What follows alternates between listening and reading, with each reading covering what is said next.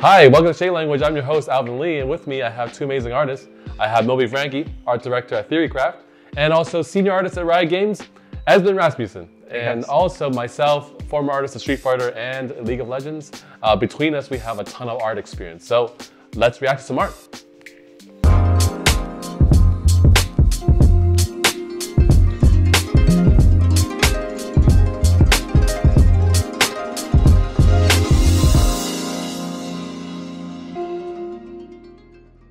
Our first artist, we have Banksy.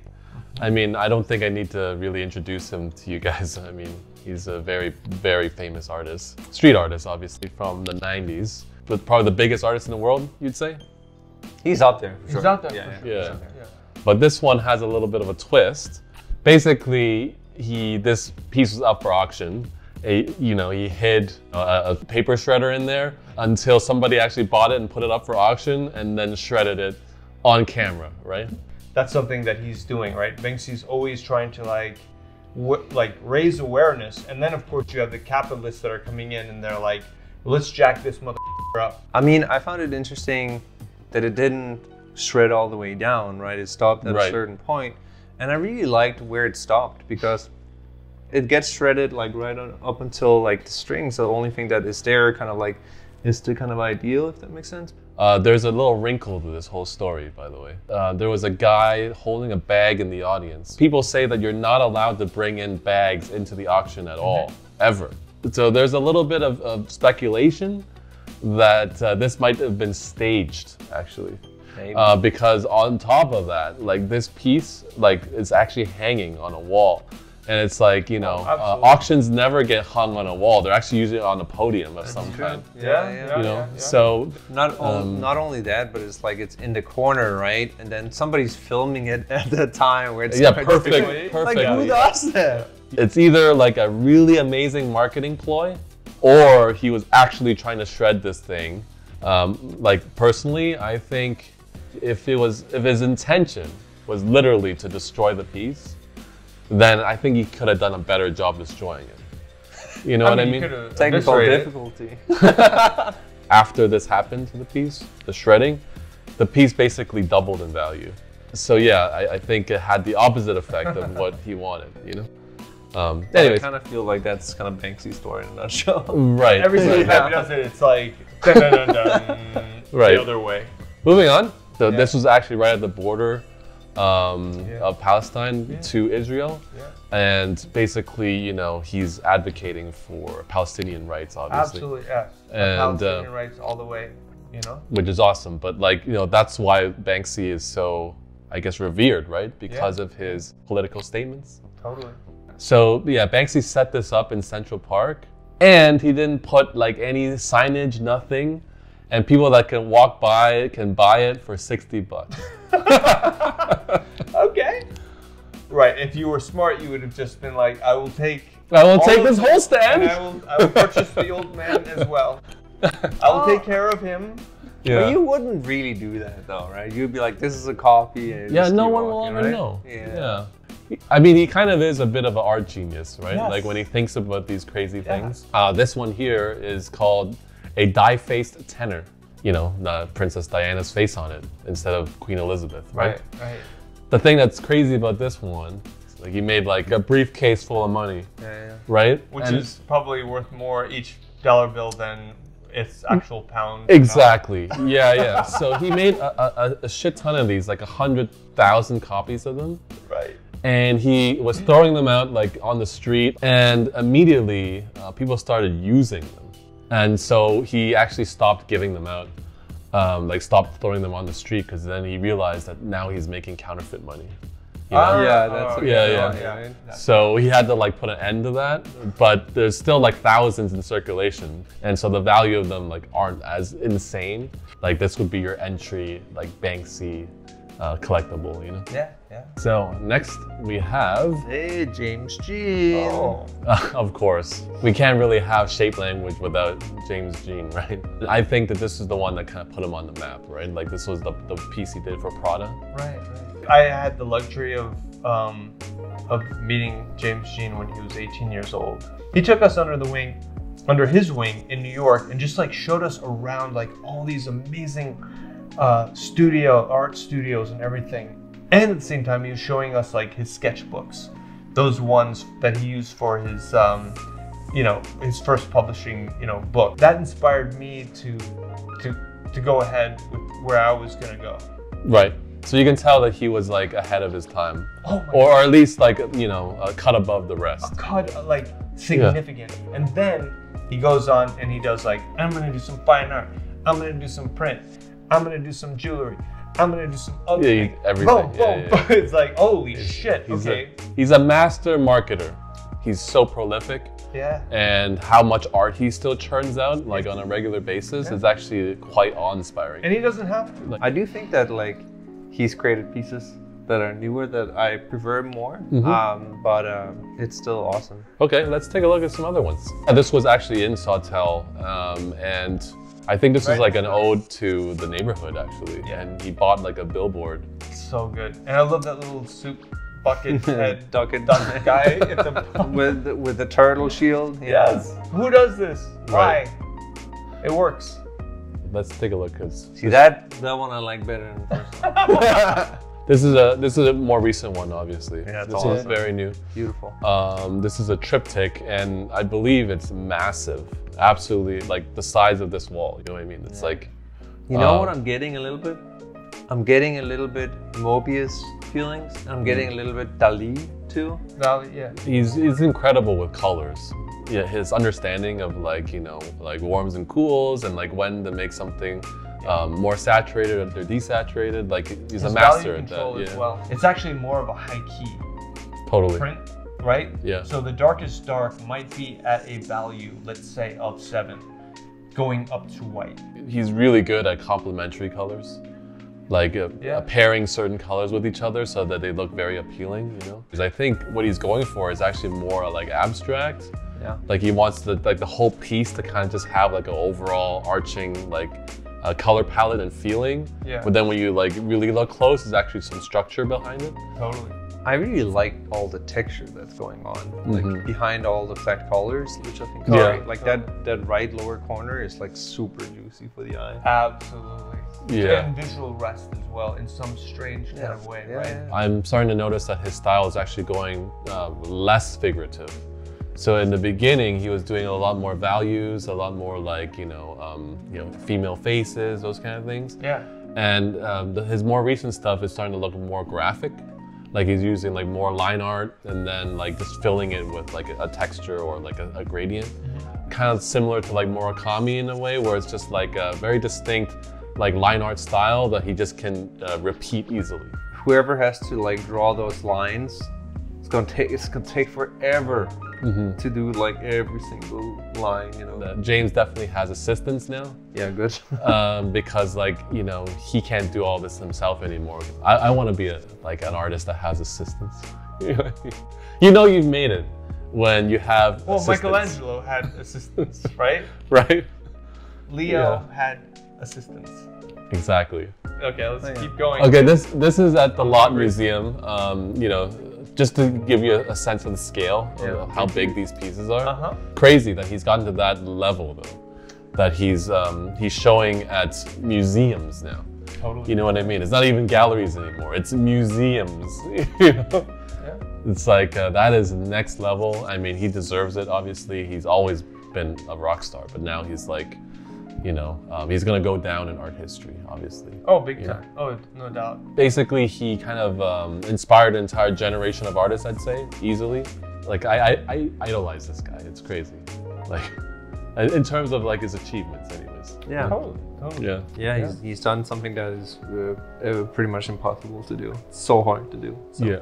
All right. Next, we have Sean Gordon Murphy, of course. Esben, since you're such a big fan of his work, can you tell the audience a little bit about Sean Gordon Murphy? For sure. Sean Gordon Murphy is a mastermind, in my opinion. So you have Off-Road, you have Punk Rock Jesus, and then you, like more recently, you start having Batman the White Knight. You of course have, or even more recently is the upcoming one that's called Plot Holes. who from a very technical point of view can do so many things really, really well. So he's a tour de force. He really is. Like, in terms of a draftsman, unbelievable. Like, he can literally draw anything.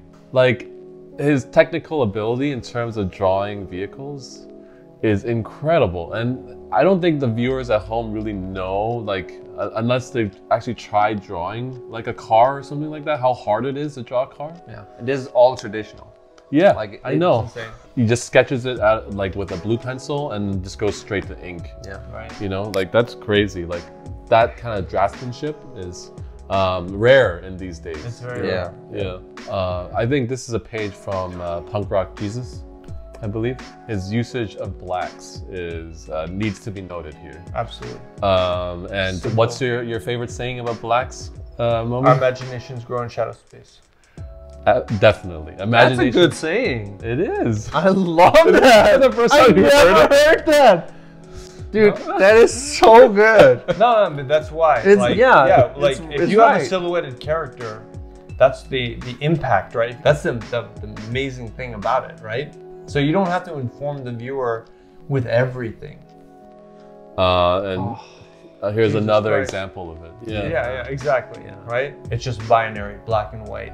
And to the right colorist, this could like be so good. Yeah. Yeah. It could also to the wrong colorist. Exactly. It could also be ruined. Yeah, that's why I mentioned that. It kind of summarizes a little bit of like some of the overall theme of Batman White Knight.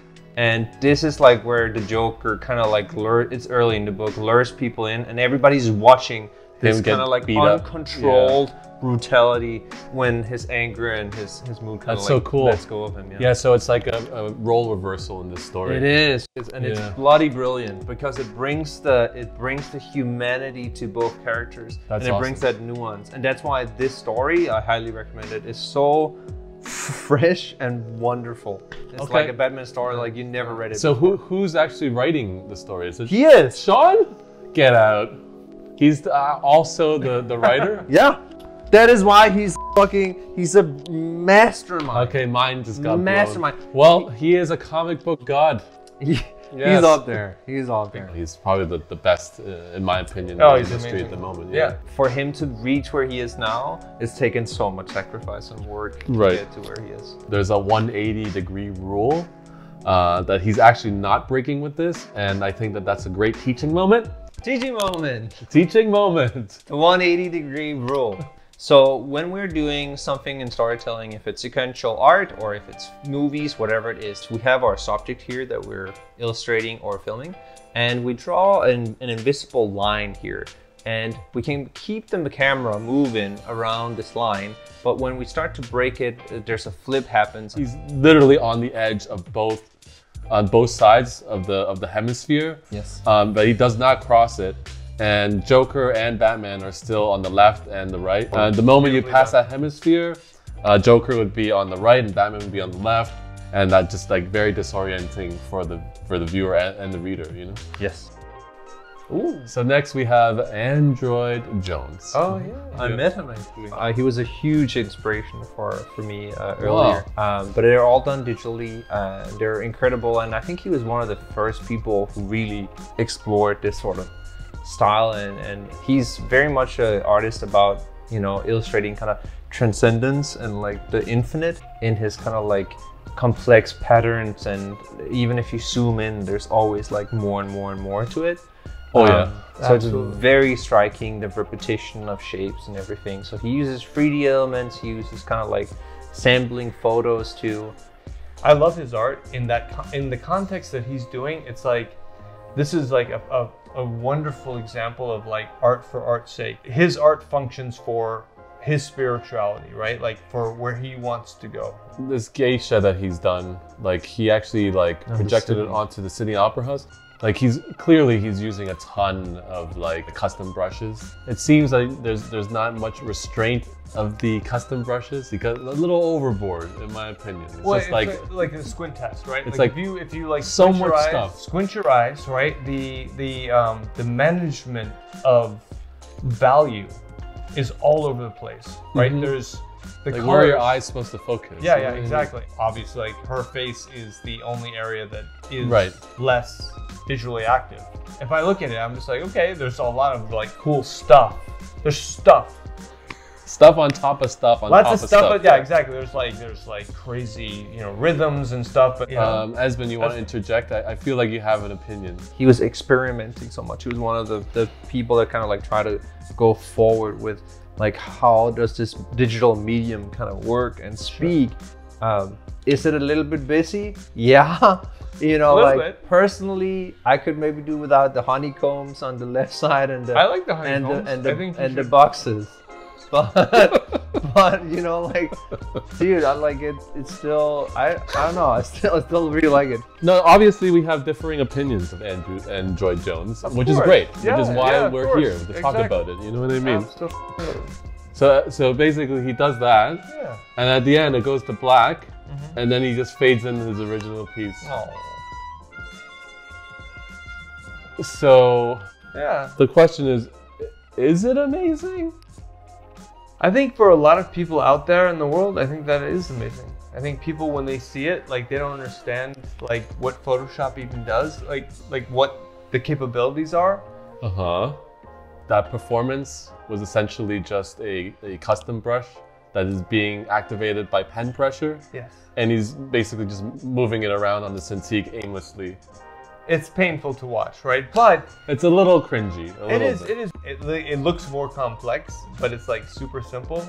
It's very simple. It's very simple, right? But the people who are watching probably don't realize that. Yeah, That's the thing. yeah. There is that performance aspect, which is pretty cool, actually. When you're watching that, like, projected onto the Opera House, it's pretty spectacular to look at. Yeah. You know? Yeah. But the execution in terms of like the art side of it, there really isn't really. It's just him tracing aimlessly on a Cintiq. You know? Well, I think it could also, like, the whole sort of presentation of it could have been like an afterthought, right? Like that it wasn't intentionally planned like that. But like, this is his market and this is what he's doing. Yeah, I mean, and he's still doing that now, by the way. Like a lot of his art is still performance art. Yeah. So that's why I included this. It's important to note that he can actually paint amazingly well. But you know, he's choosing to use the crazy like brushes as his tool set, you know? And like I think he had like this piece that kind of like was 3D in a dome or something, and and you get kind of like float through like this like hyperspace of all this crazy psychedelic art. And honestly, it looks awesome. This is all expressive. There's no rules to what he's doing. No, it's subjective. Lola, I'm sorry. Can you go over by the rope over there? Over here. Lola, come on.